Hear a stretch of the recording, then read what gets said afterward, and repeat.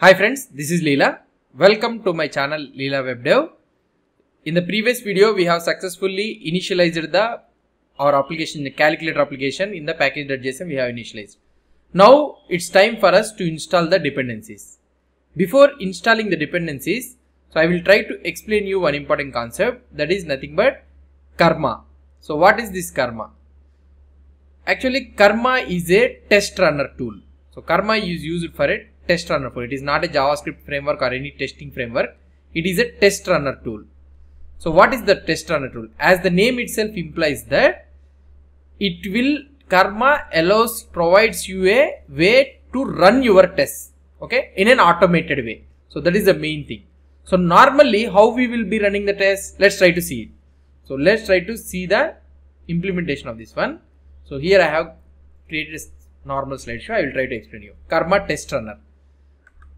So first of all, we will know how to run tests for a JavaScript application. So first of all, we will try to understand how to run the tests for a JavaScript application. So normally we will be having application code and the test code, right? So now in our JavaScript application, if you try to see our code, so if you see here, so we will be having our application code is nothing but main.js, calculator.js. These are all our application code. Supportingly for this application code, you will be having the test code. So these two together combined, we will be having an application. So like this, I am trying to explain you that normally we will have an application code and the test code for a JavaScript application. Okay. And the next one, what I can say is tests all will be in the JavaScript. So right now we are writing the tests in the JavaScript. So that means tests everything will be in the JavaScript. So how can we run the JavaScript? So JavaScript code, how can we run? So there are two ways to run a JavaScript code. So first one method is we can run by adding the script in the HTML file and run it in the browser. So this is what we have done in the previous videos. So all our Jasmine thing and all those things we have did it like that only. So we have took one HTML file, something like specrunner.html file, and we have added all the script codes, our application code and the test code, everything in the script source we have added, and we have tried it to run it in the browser. So whatever may be the browser it is, so we have run it. So like that we are checking that one, right? So but we have understood the downside of this one. So what, because whenever we are trying to add a JS file again means, so we need to whenever we are trying to create a new test file means we need to add the reference here. So that is the downside. So if you are having thousands of means you need to add here thousands of files like that. So that is a bad behavior. So that is a disadvantage of this one. So that is the reason. So we need some automated tool. So here is the place where karma comes into the picture.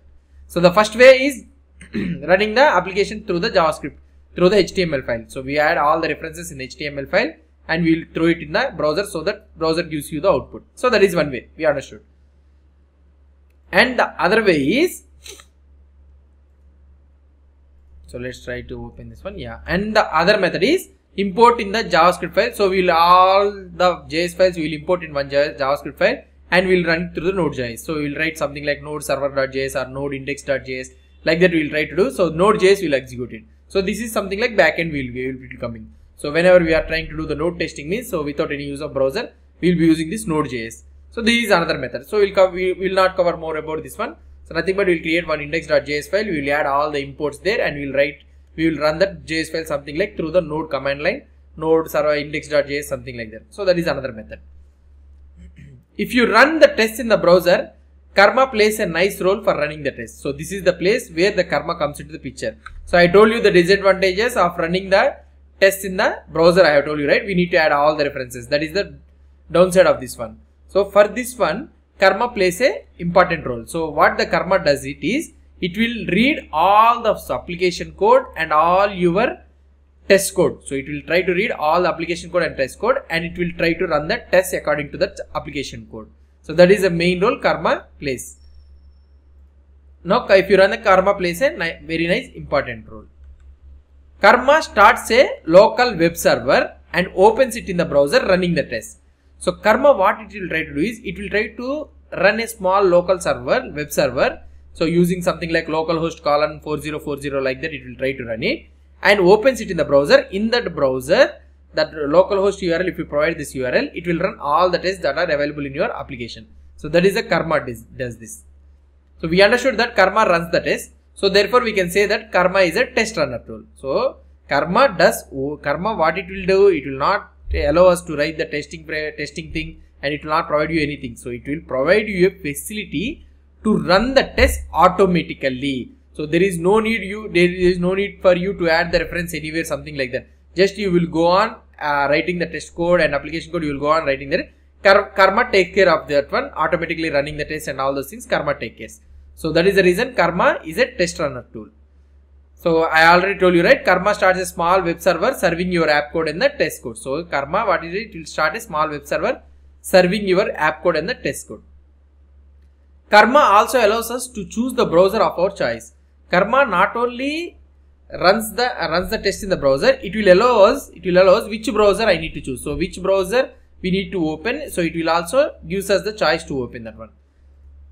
And also Karma also completely gives us the test results. So it will give you all the complete test results, that how many of them has been failed, how many of them has passed, everything it will give you the test results. So other things also Karma will give you about the code coverage and all those things. We'll try to discuss about this one going on. So but I am trying to tell you about the Karma. Karma supports almost all the JavaScript frameworks. So now not only the Karma supports the Jasmine, so almost all the frameworks Karma supports. If you want to use the Karma in any JavaScript framework to automate the test running means, you can use this automatically. So it supports almost all the JavaScript testing frameworks, not JavaScript framework, JavaScript testing frameworks. So if you want to use this Karma as a test runner tool means, you can use it in any JavaScript test framework. So that is all about the Karma. So you understood, I hope you understood about this Karma. So let's try to open this one. So what is about this one? If you want to open, here you can open that Karma test runner tool. So here you'll be able to see it, right? So this is the first one.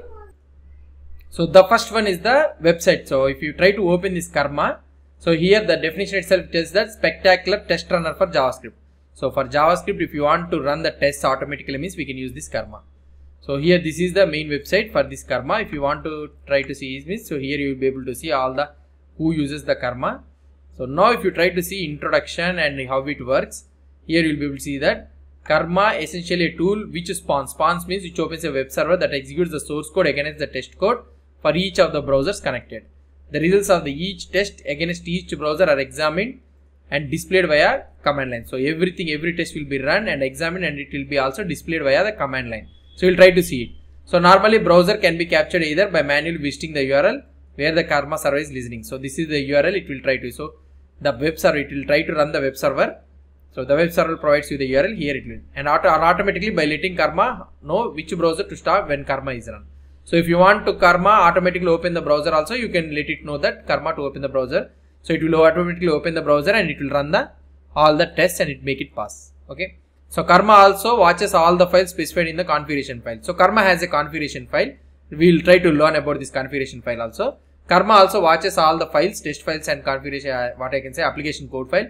So whenever any changes occur in our application code, automatically, immediately it will trigger the test code, test runs again. So this is how the Karma will be available for us. So right now our application, we are running all the spec runner and all those things here, right? So whenever we are changing the application code and all those things means, so we are refreshing this specrunner.html file. So that is the problem we are having. So now if you use the Karma, so Karma takes the responsibility of running all these tests and also the application code combinedly. So now for us at that, so if you use the Karma, there is no need for us to use this specrunner.html file or anything. So just automatically you will have a command, something like Karma start. So Karma takes the responsibility and it will open the browser and it will automatically show you that what are the tests that has been failed and passed. Okay. So this is what the Karma.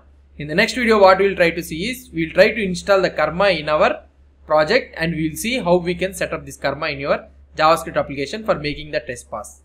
So hope you understood about this Karma. If you have any doubts or any suggestions, please post the comments below to this video. And if you like this video, please do support me by subscribing to my channel. Thank you.